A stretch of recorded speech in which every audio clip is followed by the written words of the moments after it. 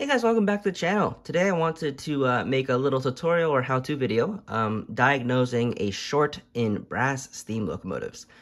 Shorts, as you know, is one of the most annoying issues in brass steam locomotives because, again, this entire engine is brass, so everything conducts electricity, so it's always a pain when something touches something it shouldn't touch and cause a short. Shorts are usually a nightmare to try and diagnose and try to figure out where it's what's causing it. But once you do figure out what is causing a short, it's usually very easy to repair. All you have to do is just take some insulation of some sort and make sure the two pieces don't touch. So yeah, generally easy to repair, very hard to diagnose. So yeah, without further ado, let's get started. Real quick, I'm gonna talk about some of the tools you'll probably find useful. First off is one of these multimeters. Any multimeter will work as long as it has this mode, which is a continuity checker. Basically what this mode does is whenever you touch the two leads together, it will beep. Like that. And you could use this to, touch to make sure the two polarities of the engine aren't, in contact. They shouldn't be beeping, because if they are beeping, then you have an issue, right? Because that means that there's some sort of contact somewhere, which is no good. So that's very useful in terms of trying to diagnose and figure out where the short's being caused. Also, just using your eyes and trying to figure out what's causing the short is very useful. And or shorting out your test track power pack is always useful too. I usually like to have some passenger cars with lights inside on the track, and so whenever the engine does short out, I could look at the passenger cars and make sure that it is not just the engine losing connection, but rather that there's a short going on. Because if there's a short, that means that the passenger lights are off. Whereas if the engine just simply lost power, then the passenger lights should still be on. So that is just something useful to tell. Besides that though, some other tools you'll need is some Kapton tape. This is preferred, but if you don't have it, you can use electrical tape. This is just simply as insulation material. You might also find these KD insulating washers be useful. These are fiber and excellent insulators for axles. And lastly, you might find some sheet styrene or plastic of some sort. This is rather thick. I couldn't find some thinner styrene. I know I have it somewhere, but I'm just too lazy to find it. But yeah, some of this stuff is super useful in terms of trying to eliminate shorts. So yeah. Also, some black paint, screwdrivers, pliers, etc. will always be useful. So yeah, let's try to figure out where exactly shorts can occur now. I'm not going to go into too much detail as far as how to repair shorts. I think that's pretty self-explanatory. You use some sort of insulation material, make sure the two pieces don't touch, and you're set. So yeah, the harder part, as I said, is to figure out where the shorts are. And so I'm going to try to go through parts of a steam engine where I, through my experience of working with my, 30 brass steam engines, where I've experienced shorts in the most common areas. We're gonna, instead of going from most common to least common, I'm instead just gonna simply go through like areas of the engine, and hopefully you can find it that way. This way I'm just trying to organize the video a little bit differently, and yeah. So first off, one trick I like to do is just simply take things apart until the short disappears.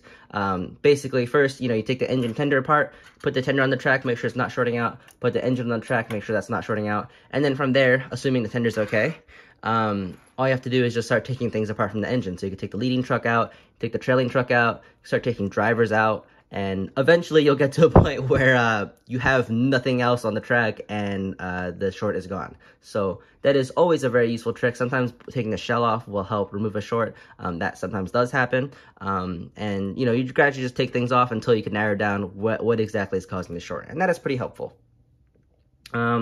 Besides that though, let's go into more specific parts. I'm going to ignore the tender for the most part in this video because tenders are pretty self-explanatory. The only really thing that could cause an issue is if the insulated wheel touches the exposed side of the truck. But that is not very common. But that is really the only thing I can talk about as far as the tender goes. Also, you got to make sure the KD is, if you're using a metal KD coupler, you got to make sure you're using an insulated coupler box, a plastic coupler box. But besides that, tenders are very self-explanatory. All right, now on to engines. I'm going to first talk about the shell itself, and then we're going to go to the drivers and then the leading and trailing trucks in terms of common issues that cause shorts.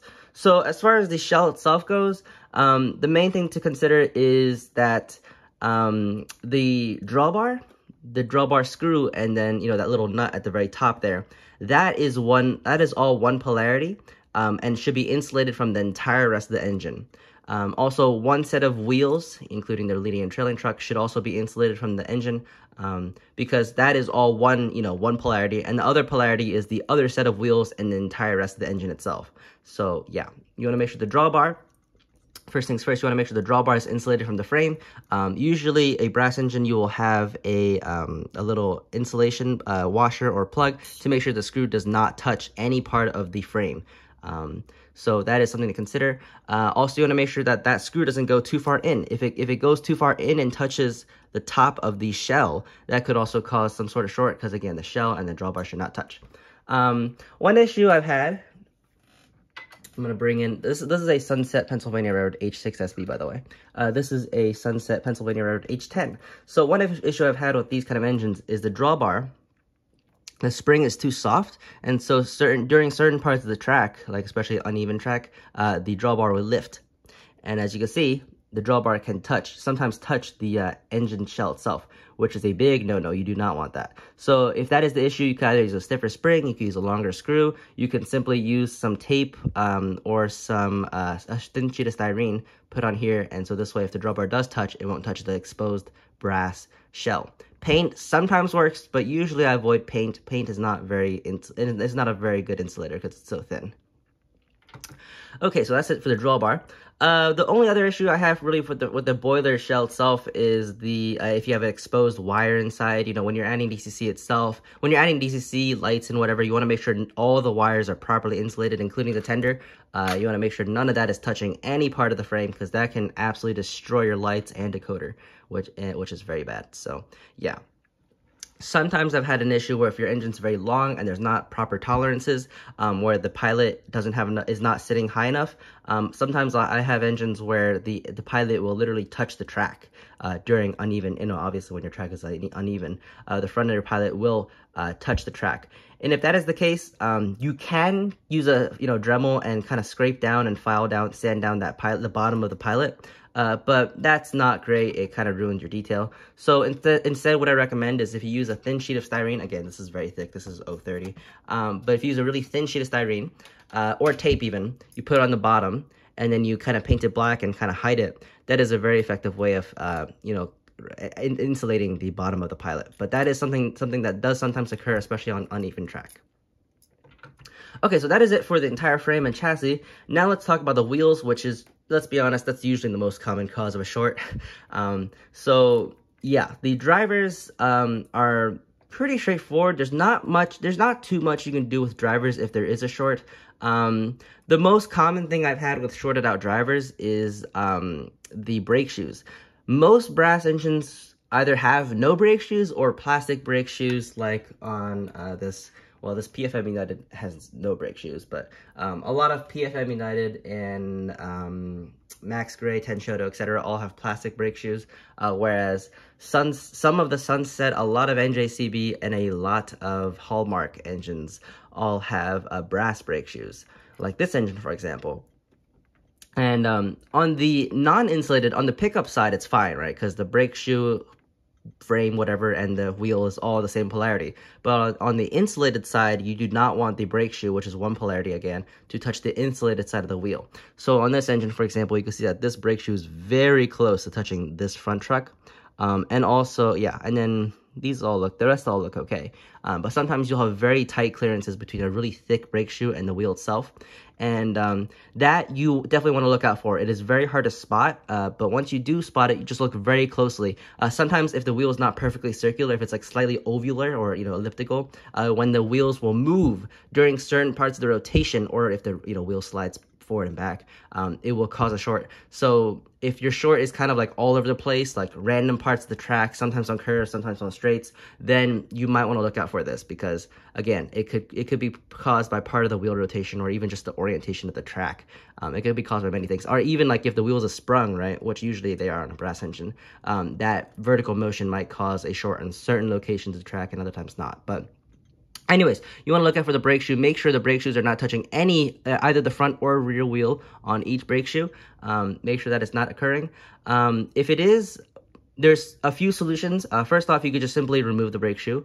I would not recommend this because I like the look of brake shoes. You could take it off and then file down the front and or back to make sure that there's more, clearance between the wheel and the brake shoe itself. And lastly, you can use some sort of insulation. I like to use actually white glue for this, like gallery glass or some sort of white glue. But you could also just use some kind of like rubbery glue, or even like some sort of really thick paint, or even try using tape to insulate it by putting a really thick coat of it on the sides of the brake shoe. That is definitely possible, and I have used that technique sometimes on certain engines. But yeah. Brake shoes tend to be a pain because there's very little clearance. I recommend personally just to use a Dremel or a file to kind of file down the sides of the brake shoe so that it doesn't really touch the wheel nearly as much. It does kind of ruin the look of the brake shoe itself, but it's not really noticeable too much. And honestly, it's not worth the hassle. So yeah. That is pretty much it for the drivers, though. Sometimes you'll have issues where the insulation on the driver itself starts to break down, and if that's the case, good luck, because I have no clue how to fix that. If that happens, I usually just sell the engine off. Sometimes you'll have like zinc pest on the wheels, and it will start to expand, and that really thin insulation, which, by the way, is you'll note by a very thin red gap between the tire and the die-cast centers of the wheels. You can see there's a bit of red. I don't know if you can see that, but there's a little bit of red in there, and that is the insulation. That is all the insulation there is on these wheels. So the insulation usually doesn't wear out, but if it does, you'll have to replace that somehow. I'm not good at that. I cannot tell you how to do that because I don't know how to do it myself, but that is something to consider. But that is pretty much it for the drivers. Your drivers are usually pretty reliable. There's not that much stuff that touches. I've also actually had issues where the inside of the rods will touch the tires on the insulated side of the wheels. That is pretty easy to fix. You just add some washers to kind of push, have the drivers stick out further so that they don't touch the tires of the wheels. But yeah, so as I said, drivers are usually pretty straightforward. And lastly, okay, so the last thing we're going to talk about is the leading and trailing truck. These are the most common places where shorts occur, from my experience.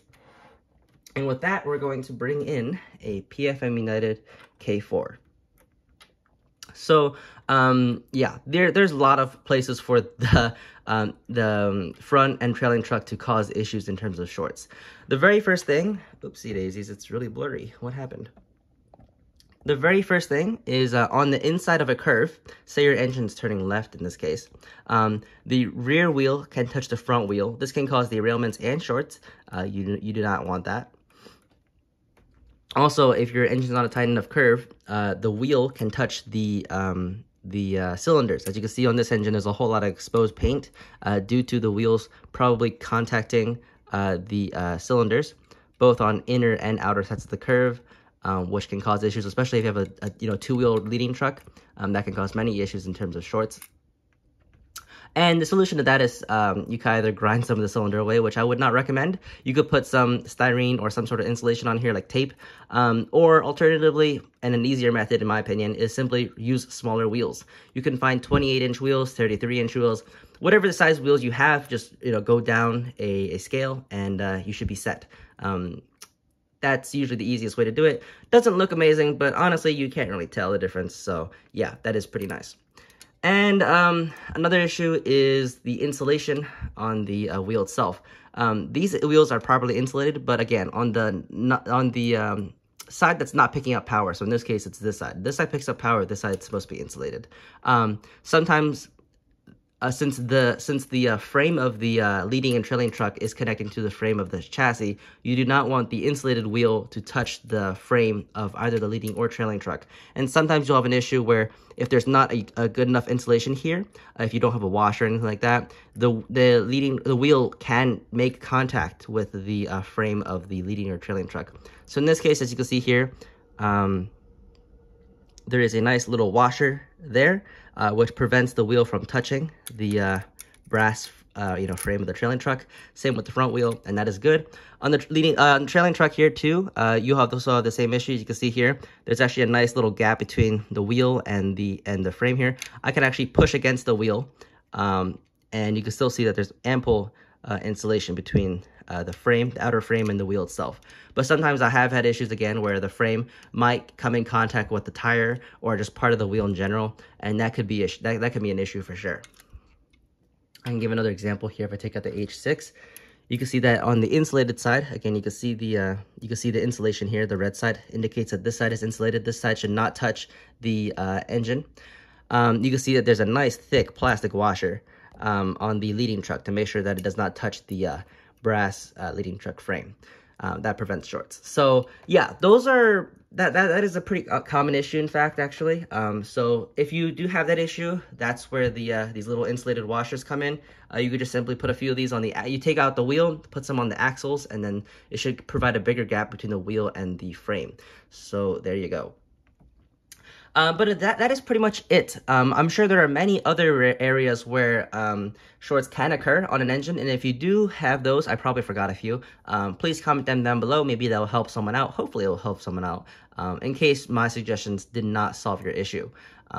But yeah, that is pretty much it. That is through my experience of working with all my engines, those are the most common areas, or, you know, basically all areas where a short can occur. I try to be as thorough as possible with that, so hopefully this video helped someone out in diagnosing a short on their brass engine. And yeah, so with that all being said, I will definitely be looking at the comments down below to make sure I didn't miss anything. And if I do miss anything, I'll pin those comments, and hopefully that'll help someone out. Yeah, so I hope you guys enjoyed. I hope everything made sense. Again, the actual installation process is very easy. If you guys have any additional questions, please comment them down below. I usually try my best to answer every question or every comment I have. So yeah. All right, so I'll see you guys next time. Good luck on fixing your engine, and yeah, take care.